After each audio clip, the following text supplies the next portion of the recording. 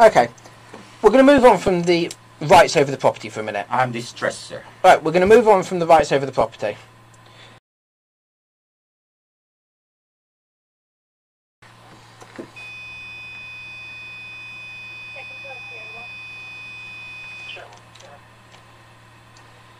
This interview is being recorded. I'm PC Cobbler, attached to Barnet Police Station. The other officer present is... Gary Hollinshead.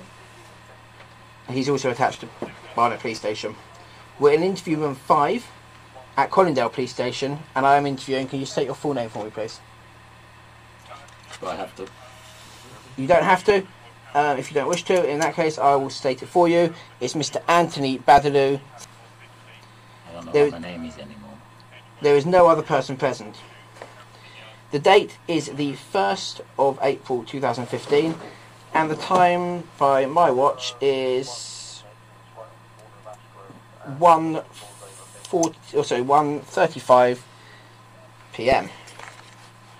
This interview is being recorded, and it may be given in evidence if your case is brought to trial.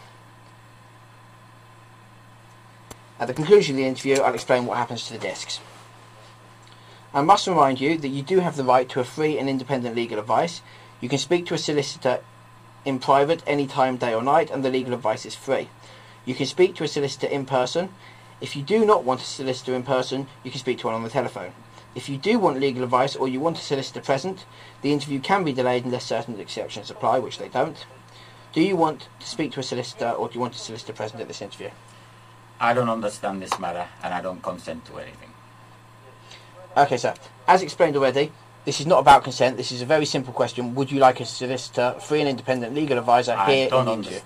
I don't understand what's going on. I don't understand. Okay, so you seem to understand earlier, so I'm going to take that as a no. Is there any reason you'd like to tell me that you don't want legal advice? I don't understand all this, what you're saying.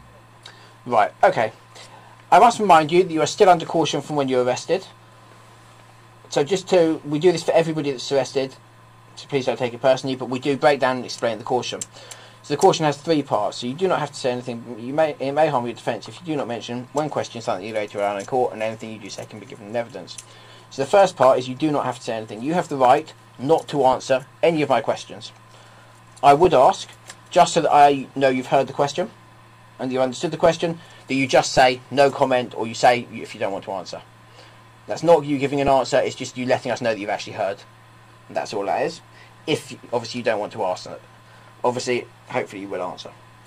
Second part is the important part. This is your chance to give us your side of the story. Now, you're here so that we can talk about the matter, so we can discuss it, and we can... Did you say story? Yes, the incident. Oh. Your version of events. Okay? This is your opportunity to. If you don't tell us something now, and this matter is taken to court, the court may infer that there's a reason for you not telling us now and giving us ample opportunity to investigate, and they may decide not to lend as much weight to that part of your account. And the last part is almost... When you said they may decide to not lend as much weight. It's up to the court what they decide or not, and it's up to a magistrate or a juror what they believe. They also look at it the other way. I've never heard of that happening, but they could. Then the third part, as I said, is almost the most... You're rushing a bit for me, you know. As I said, the third part is almost the most obvious. Anything that's said here, as you know, is being recorded, both audio and visual, through the cameras, and that can, obviously, if this is taken to trial, that disc will be taken with it. So anything that's said here is obviously can be given in court. And okay. Also... Right. If I can finish. Right. We are now going to start the actual bulk of the interview. Yeah, but you're fast forwarding that bit, sir. No, I'm not. I've explained the caution. You've told me earlier when you were arrested that you understood the caution. Did I? Yes. I don't understand that. Right. You've been arrested today for 3 separate offences. The first of which is squatting in a residential premises or in a residential building. The second of which is criminal damage to that building. And the third of which is theft. We'll go through each of these as separate things and we'll discuss them separately. So, we'll go through first the squatting in the residential premises. I have with me, and I have seen and confirmed with the court documents to state that you have no legal right to be in that premises. You've been found there. Who is making the allegation? I've confirmed this afternoon with Barnet County Court. No. That's not my question, sir. Right. The allegation of squatting in a residential property is being made by the police because you are living, or you stated you were living. Who made the allegation to the police? The police is... Right. It's not the police. Sir. You know, you're saying the allegation is made by the police. I want to know Sir, who I have made the allegation. Sir, I have attended... I'm sitting in a police station here. I got things to do, and you're interviewing me. And all I'm asking you, Right, sir, as I've explained... who has made the allegation? Sir, as I've explained, this interview is not the opportunity for you to try to cross-examine police officers. I'm not cross-examining. Sir, I'm saying, if you'd let me finish, please. Who has made an allegation against me? Sir, this interview... Well, I don't want to participate in it. Right, sir, you don't have to participate. Can't That's fine, sir. As I've explained, sir, I will continue the interview and I will ask you questions. If you don't wish to answer them, that is your right. Look, are you qualified to interview me on Yes, the I am. basis that you came to my house in December with Christopher Williams, who has run away now, accusing me of being a tenant and not paying my rent for 2 years, and also being squatting in my own property where I have proprietary rights and I'm on the land registry and there's a fraud restriction? Are you qualified, bearing in mind this is with the IPCC now, are you qualified to be talking to me now, sir? Yes, I am, sir, and you're in custody because of this incident. As I've explained, this I is have not... an As I've assurance from explained, PC Mr. Bradley. Dearden, who I have come in here 5 weeks in a row, including yesterday, and he Sir. said to me very clearly, Mr. Badaloo, no one is going to come here and arrest you. Here is my mobile. Anything, give it to them. And he said that to me 3 weeks in a row. Sir, And on the basis that you, Mr. Paul, can I see your name there, sir? Paul, you have unlawfully come to my house and accused me of not paying my rent for 2 years, of being a tenant, of squatting in my own property where I'm the proprietor at the land registry with a fraud restriction assisted by the Serious Fraud Office. Okay, and now sir. you're telling Sir, me you're independent. If I can now put... No, sir, I've never said I'm independent. I'm the arresting officer. I'm not independent. I'm the investigating officer. That is a very different matter. Now, if I can put to you, I have in front of me, dated the 19th of March 2014, signed by the... Signed by who, sir? Signed by... Signed by who? If you would let me finish my I don't see a signature there, sir. I'm a fool, but I don't see a signature there. If you would let me finish my You said signed. Where is the sign, Mr. Sir? Officer?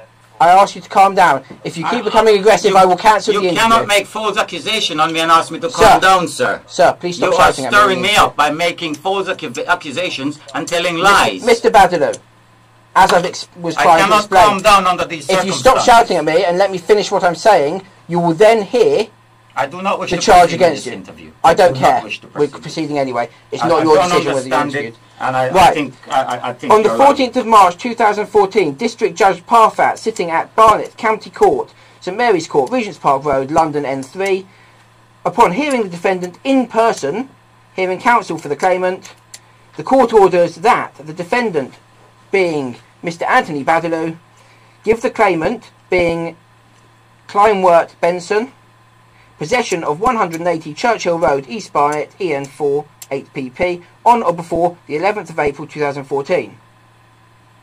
Money claim adjourned generally. Permission to extend time to file a defence is refused.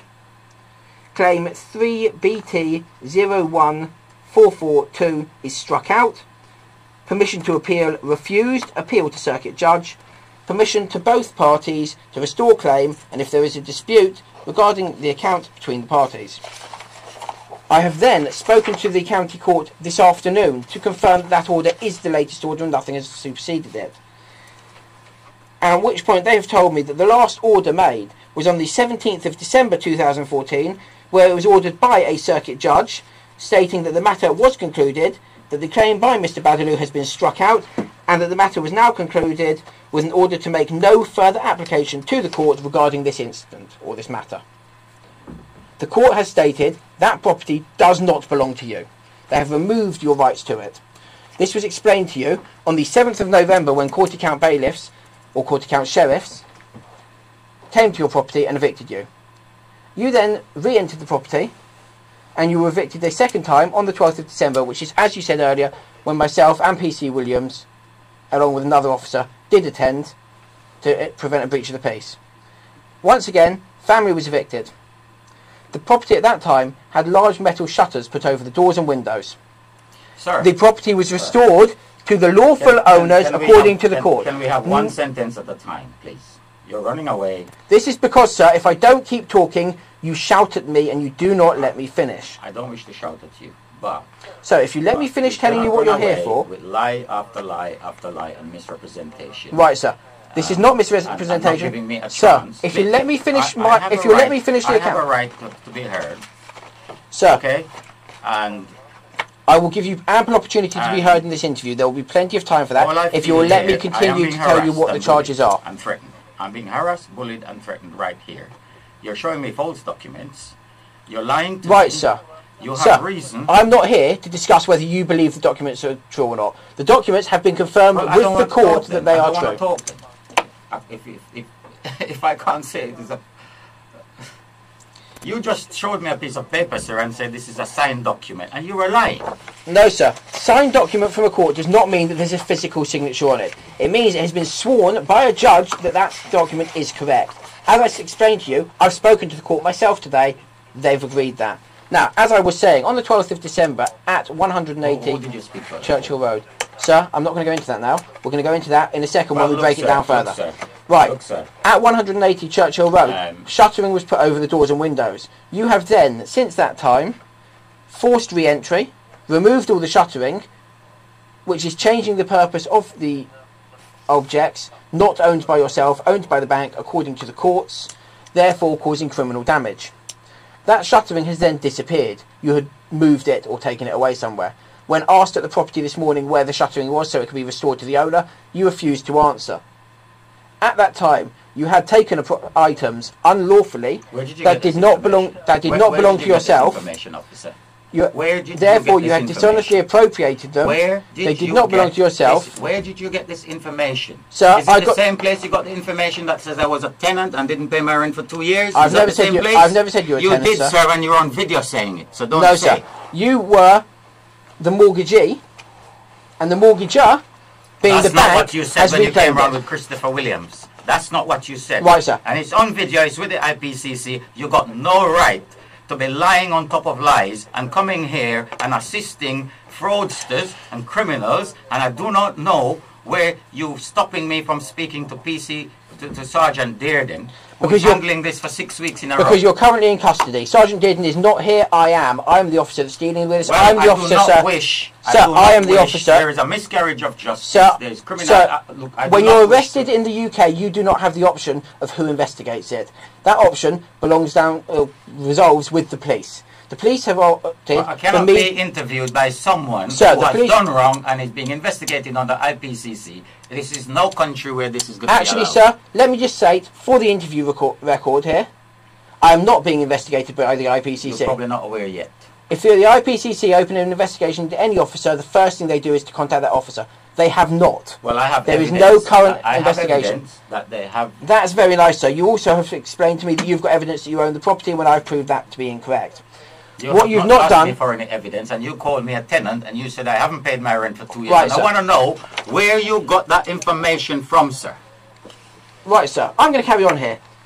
On the 7th of November 2014, I don't want to carry on. I don't want to carry on. Sir, as I've explained, I am distressed. I am being framed up. I'm being lied to.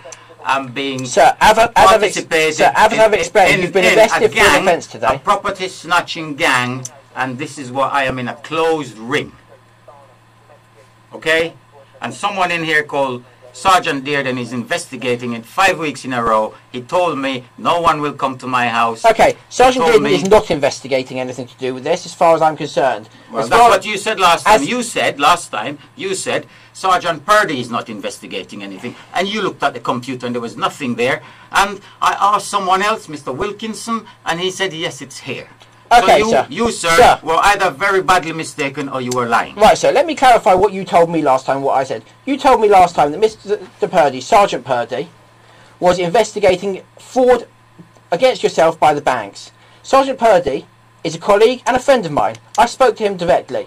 He at no point has investigated any fraud. What he investigated... Did you speak to him before you came to my house? Yes.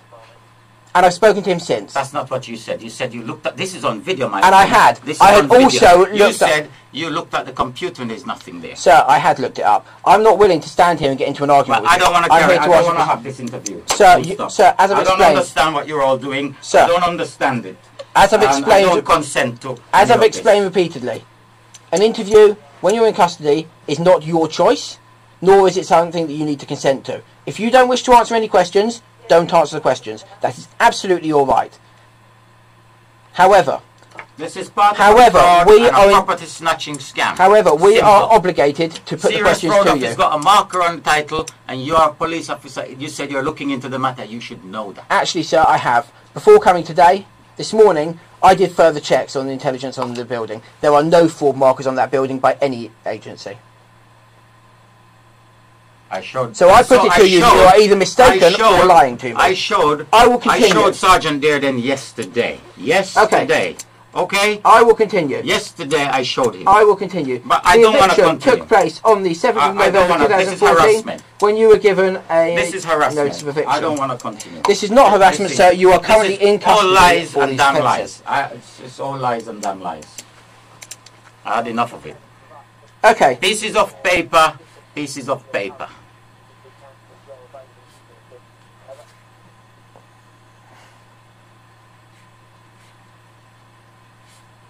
I don't consent to anything. I don't understand all this, what's there. I don't understand it.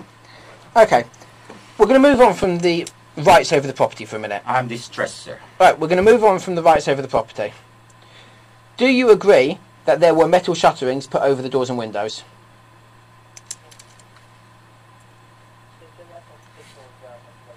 No comment. Did you remove metal shutterings from the doors and windows?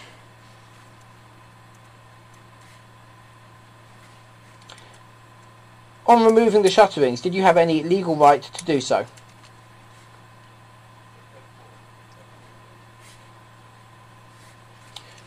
When you took the shuttering down and you were asked where the shuttering had been put, you refused to answer. Is that correct?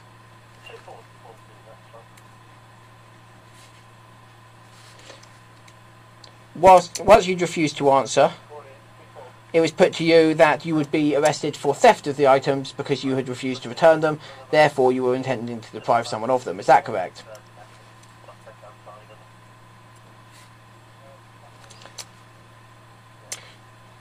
I put it to you that you took the items down, you hid them in a neighbour, who happens to be a member of the family's garage, in order to deprive the company that legally owned them. Is that incorrect?